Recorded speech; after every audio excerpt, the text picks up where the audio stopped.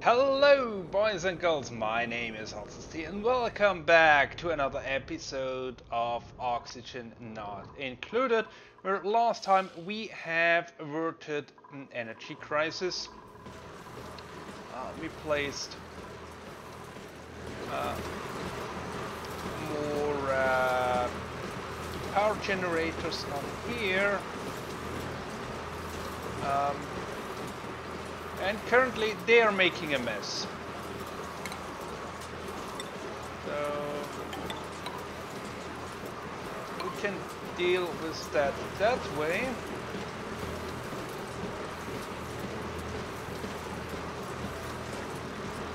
And yeah, ideally we would have a power room here on this side as well. Looks like here we still have a bit of the old wire. It's not good. Also here, at least here on the outside, we can easily replace that.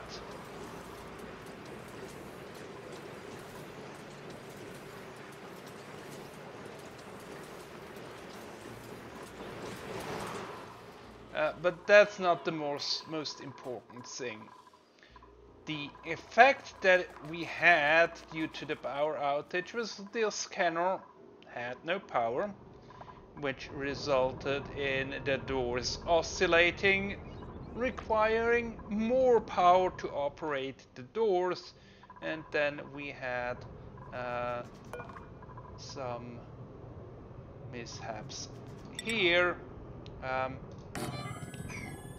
Where few things got broken, so we're in the process of fixing that, and then we should have more power available. We're also loading up the batteries here and planning out even more space for batteries, so that we can store even more power that we get from our solar array, because due to the fact that basically the doors were closed all the time, no solar power, which did not exactly help with the uh, with the power situation. But now this should be somewhat stabilized. As a side effect, we also experienced a bit of oxygen drain because the cooling system could not be powered. So also fixed that.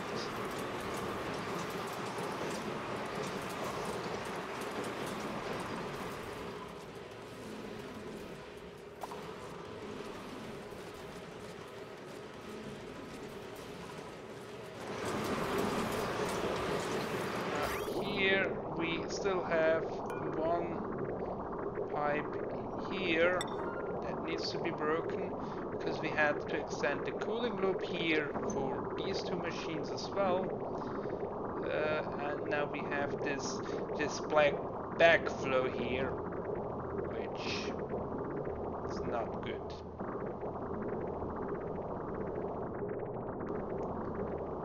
But it will be fixed eventually.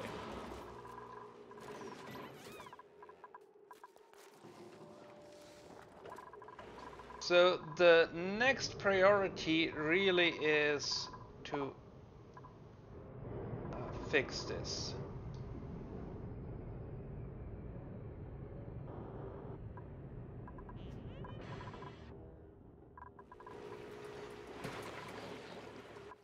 And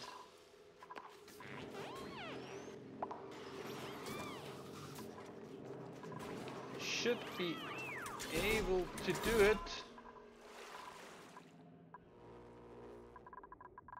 They also build the last solar array, which should produce even more power. But as mentioned, we also need to store that power, and I think that was the main issue, that we could not store as much power as we needed. So yeah, I'm still looking for the 22nd duplicant, uh, which should have traits cooking, building, and supplying. That would be great. So none of these will do. We'll take the directlet X, because up here we have a bit of problem due to lack of dirt, and that's something that will not go away just yet, because we still need dirt here for the research, which is not yet done. So here on the, we have one last research here, and on this one we still need to complete the novice research that requires dirt.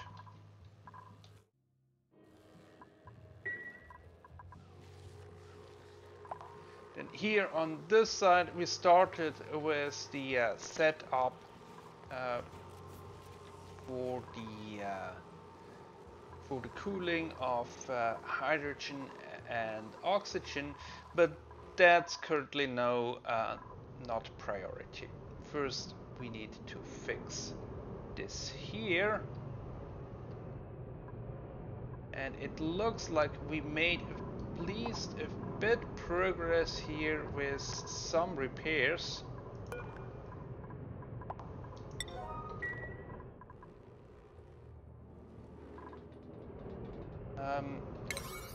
We probably should also repair everything here on this side.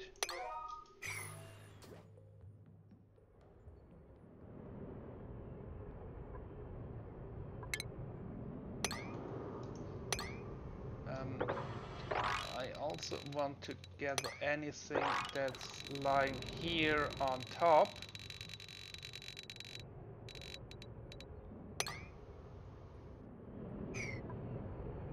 And then ensure that we still have liquid here on the drywalls, so that the cooling works.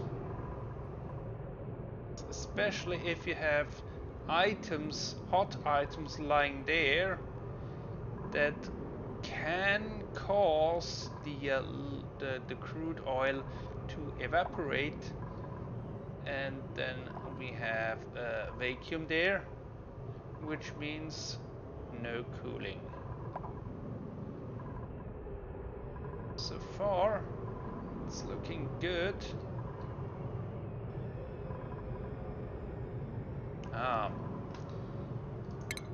Here we have one tile that's no good.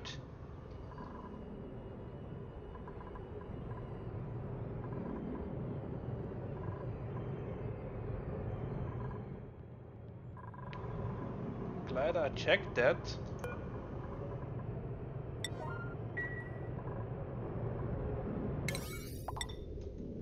And of course, this all gets priority 6.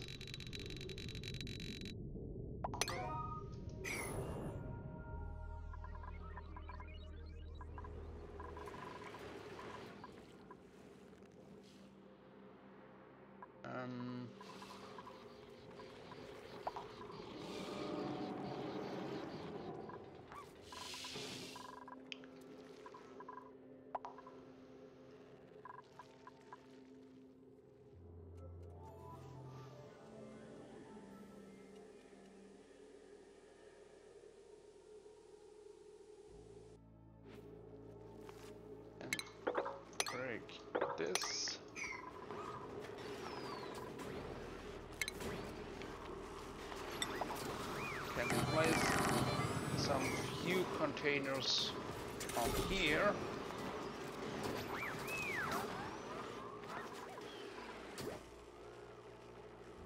And then we can also break this.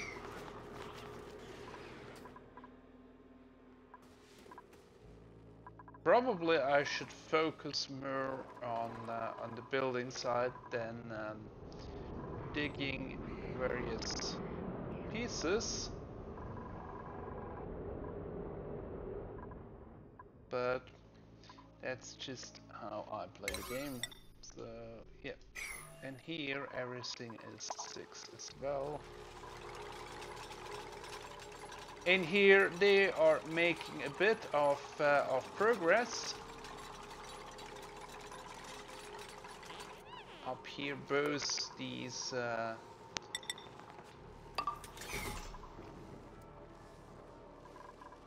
both steam turbines are built, so we can close this room off.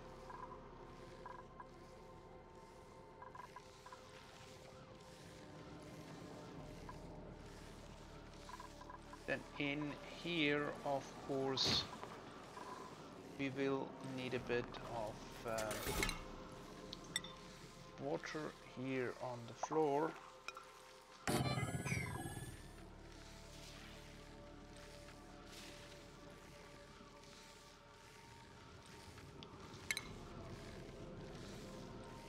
And from here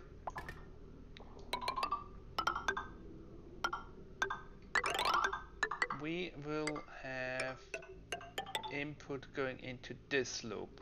So here and here we will bridge in until we have a certain amount in here in the loop as well as in the tank.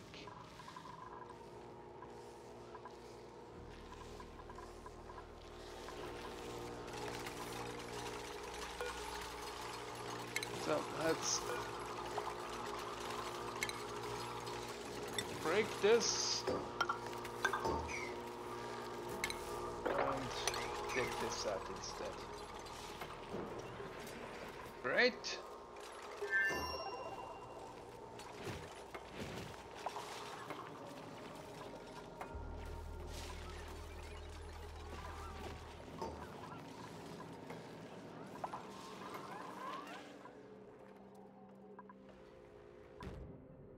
How are we doing here? The robo-miners is built again, this one.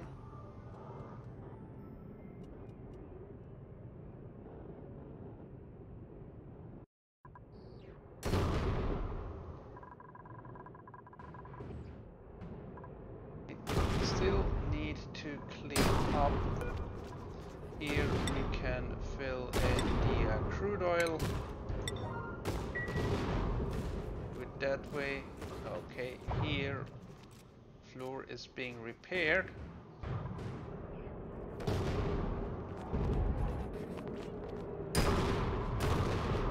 It should just, yeah. Then we only have to get the material out. And I think the problem there is that we do not have places to store it. So let's add regolith in here and only regolith.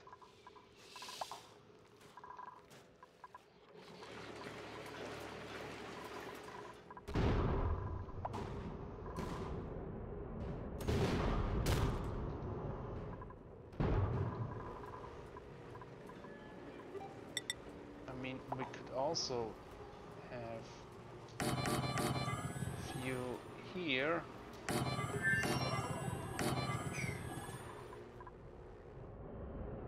It would be closer to where they collect the material, so they don't have that long a way to go.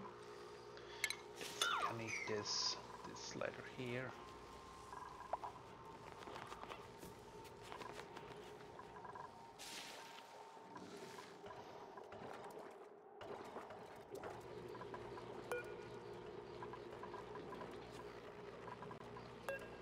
ladder we need to deconstruct.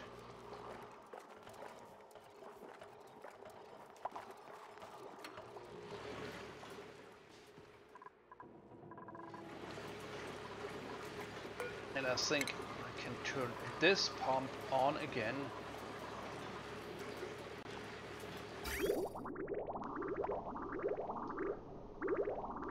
That's one of the main pumps.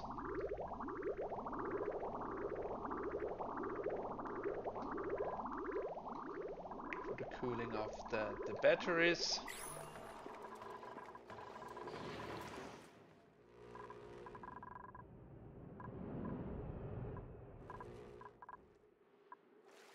How are we doing?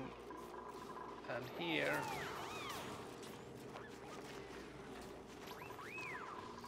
we are getting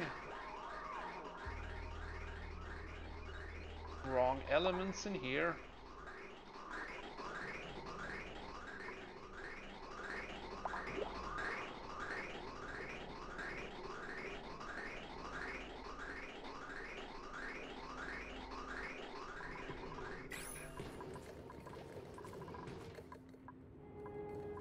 Okay. Let's not break this pump, let's just disable it.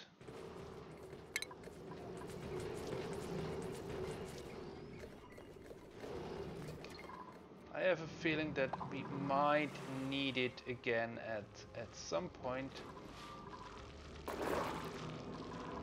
Here, all our pufflets have disappeared or died. Okay.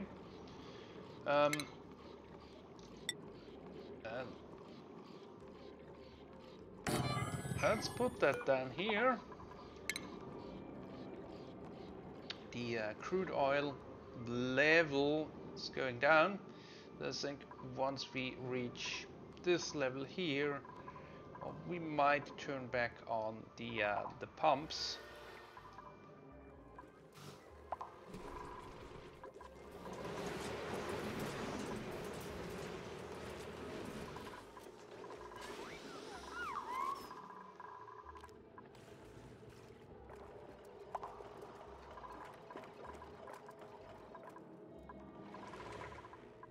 Yep.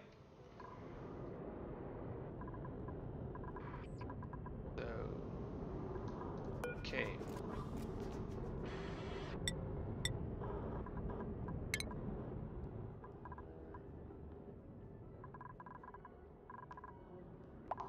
All right, I think we are good. So let's try opening the doors again.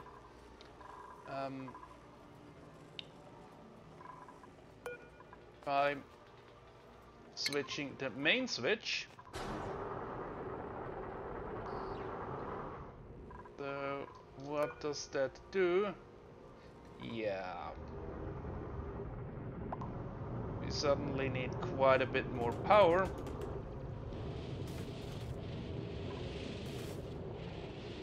Than the robo-miners. But now we also have solar power, so once the doors are open, we have more power at our disposal, even if the solar panels do not yet work at full capacity.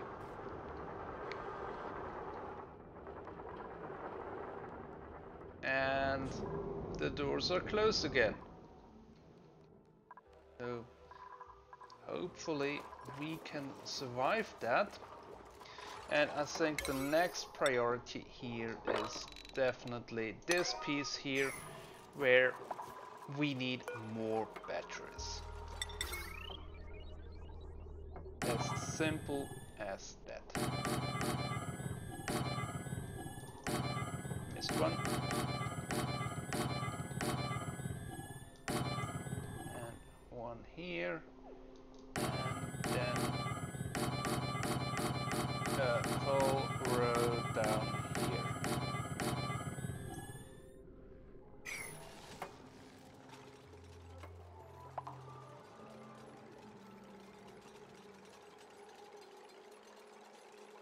And once the pipe is in place, then I can go over it and replace it with radiant pipe.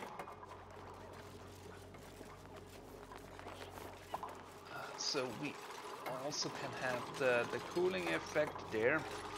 And of course I need all this with the network.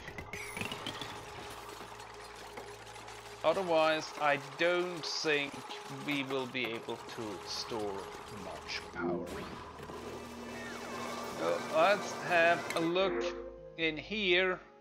Doctoring, tiding, macrod or poke shell spawn. We'll take that one and put them in here in our small farm. But that will do for today. Hope you enjoyed it. I think we made quite some progress in securing our future with power, and hopefully, I think until next time I will complete this battery array, and then we can again focus on this contraption over here. So see you then. Goodbye.